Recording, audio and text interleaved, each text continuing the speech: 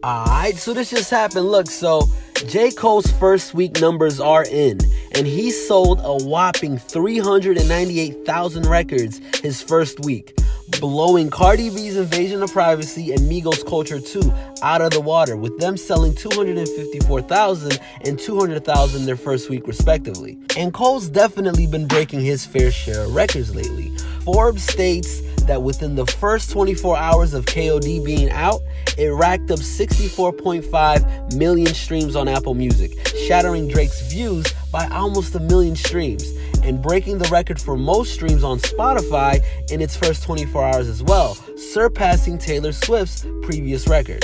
This also makes J. Cole's K.O.D the 70th biggest first week in hip-hop history. Here are a few other big album releases for comparison.